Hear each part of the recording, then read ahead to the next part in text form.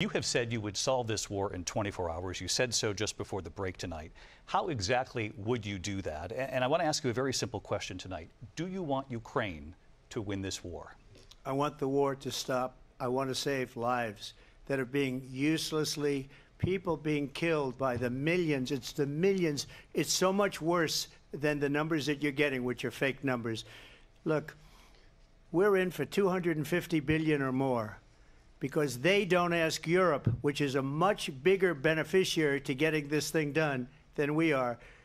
They're in for $150 billion less because Biden and you don't have the courage to ask Europe like I did with NATO.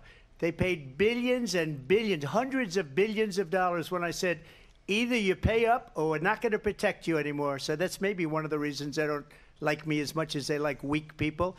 But you take a look at what's happening. We're in for 250 to 275 billion. They're into 100 to 150. They should be forced to equalize. With that being said, I want to get the war settled. I know Zelensky very well, and I know Putin very well. I have a good relationship, and they respect your president, okay? They respect me. They don't respect Biden. How would you respect him? Why? For what reason? Your time is up. Just to clarify in the question, do you believe it's in the U.S.